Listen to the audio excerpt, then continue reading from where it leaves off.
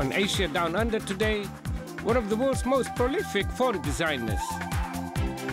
The man behind New Zealand's most successful Chinese soccer club and the Human Rights Commission's annual Diversity Forum.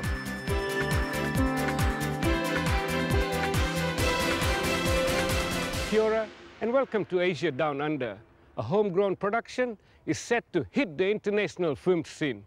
The short film is the work of a young Wellington filmmaker who is translating his own real-life experiences onto the big screen. Here's Jasmine Mie with the story.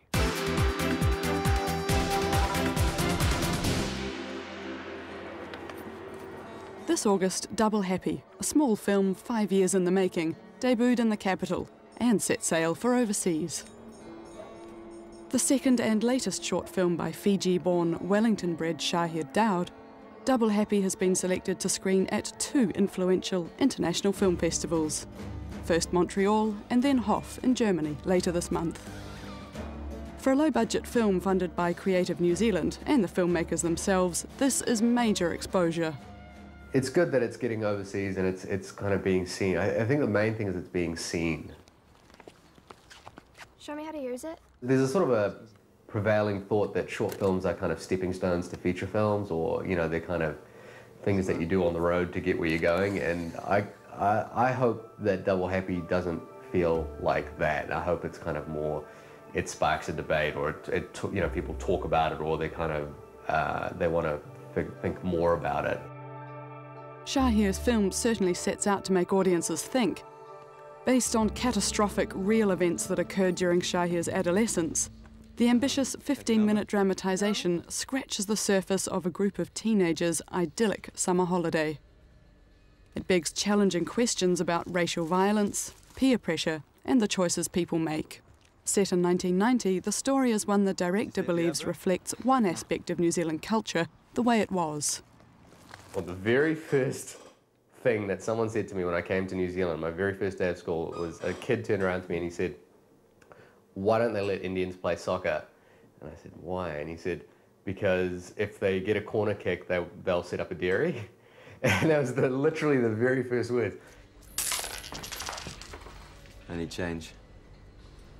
I guess in some respects, in the 1990s, there was still quite a lot of racism, for Indians, other Asians, just anyone coming into New Zealand. And I think New Zealand kind of prides itself on not being a racist kind of country, but I think, anyone coming from another background being in New Zealand would have felt that, hold on, there is something there. And it's just kind of interesting because, yeah, it's when you are Indian or another race living in New Zealand, especially sort of 20 years ago, you did feel like an outsider.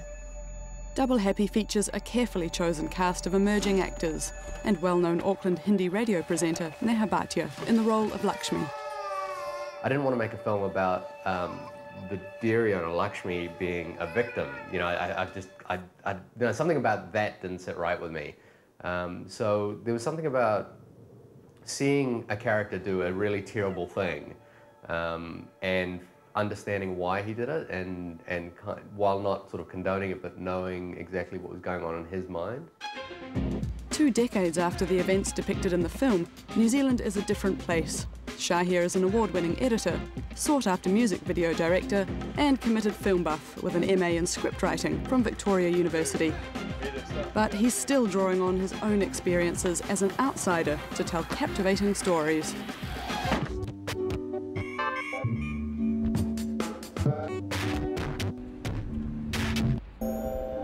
Parkour, known as the art of displacement in its country of origin, France, is a physical discipline come art form, developed by the paramilitary and practiced in city streets around the world, including Wellington. For a long time, practitioners of parkour slid stealthily under the radar, but then one day Shahir and his camera arrived and changed everything. Yeah, he just begged and borrowed his mate's time, camera time, and made some really, really beautiful little videos that ended up, one or two of them ended up on the front page of YouTube for a week, and that wound up in 1.5 million hits. It's just mental. My interest in it has to do with A, how can I film it in a way that's as dynamic as what they're doing is, and then B, there is a lot of respect for architecture in it as well. So it's all about reconfiguring a space that you would ordinarily go, I've got to walk down this aisle and then this way and then this way to get from here to here. Whereas the parkour practitioner kind of goes, well, if I'm over here, I could probably get up to that building up there from here, and they sort of reconfigure the space to suit them as opposed to the space telling them where to go. Good evening, ladies and gentlemen. Welcome to the Fringe Bar Film Nights. Tonight it's Double Happy's first public screening at Wellington's Fringe Bar.